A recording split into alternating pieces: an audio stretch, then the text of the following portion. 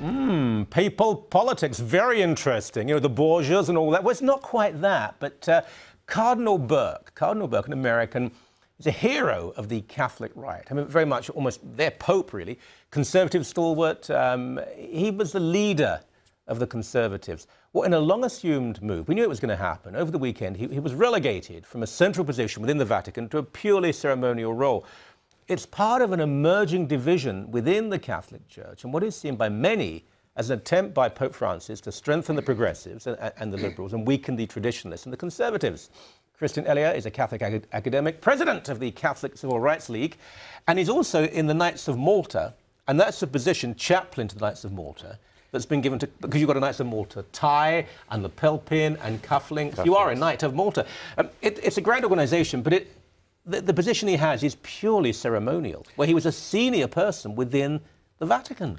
It has been ceremonial in recent years, but I like to look at the opportunity now for the order. We're very excited by it. I know what you're going to say, Christian, but we're very excited about it. I know, but this is a very public, very profound relegation.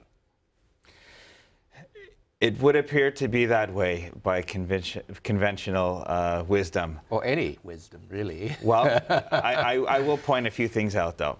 He had that post for 6 years, and no one has held it longer than 6 years except for one who held it for 10 years. Let me interrupt you there. That is true, but usually a man of his age, he's got many years to go in a high position, they're moved to another position of similar significance. They're not relegated in such a way. That has been the regular trend. I do agree with you there. I do want to bring out some points, though. If the attempt was to muzzle him in a way, or to just have him not speak out in the media, then this would not have been the best of strategies, because now, in a sense, he's free. Before, in his role, he was very busy. A lot of paperwork. Let's face it, before the last few months, who knew who he was? Traditional Latin Mass enthusiasts, Americans, and people in the pro-life world who devote a lot of time. He's been very outspoken on life issues. Other than that, no one really knew who he was. It's not a very glamorous role, being head of the Supreme Court. But he wasn't moved to this other position to liberate him. He was moved to that position, surely you would agree, as a public gesture of, we are not happy with what you've been saying. I won't go that far. I think that it's an acknowledgement that they agree to disagree, the Holy Father and Cardinal Burke. It is true, if you analyze everything that Cardinal Burke has said, he's never directly attacked the Pope. Instead, he's commented several times that he would never put himself in a position contrary to that of the Holy Father. Certainly, the Holy Father hasn't made reference to him directly. Yes, I do understand that apparently within the, most evidently rather, in the last synod, they came across on opposite sides. Well, that could continue. Yeah, but look, let's be candid here, because this is it's a Christian context, I would hope.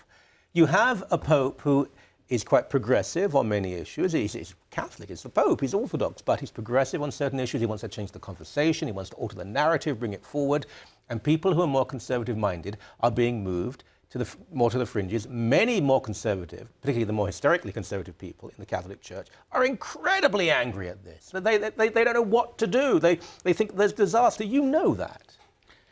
I know that, and I acknowledge that. However, there are also other examples, things that I can point out. A lot of people are saying, well, who's going to be next? Is it going to be Cardinal Mueller? Cardinal Mueller is pretty much the head of the CDF, which is directly the Congregation of Doctrine of Faith. Yeah. It's the role, of course, that Cardinal Ratzinger, who became Pope Benedict, had before. Inquisitional. It's the most, yes, historically. Yeah. That's a very important role.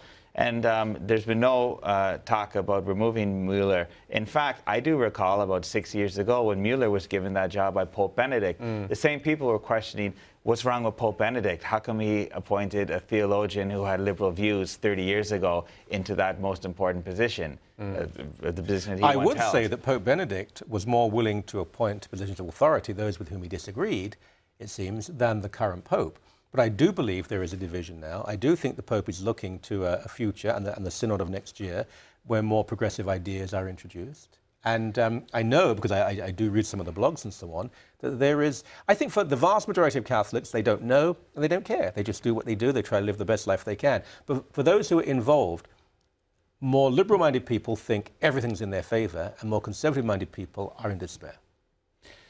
Not a bad assessment, Michael. I will say this, though. It does make sense. If we're going to have, well, we are going to have a larger synod next year. Yeah. And I've gone on record saying that in the year after or in the years after, we might have a Third Vatican Council where issues of faith and morals might be brought up. So therefore, it would make sense to, eventually it's going to come across his desk. It's going to go through canon law, and if he's already shown that he's a certain way on certain issues, and let's just say less open to dialogue, justifiably, many people would say, then obviously one would have to clear the path. If Pope Francis is looking for success in a certain area, one has to, be preemptive and clear the way. So I will give you that. But also, we're talking about something that will happen over a long period of time. Oh, yeah. He might not survive. He is an elderly man, and he speaks openly about the fact that he probably doesn't have too many more years to live. He has said that, and I'm sure appointments to people who will be able to vote for the next Pope will not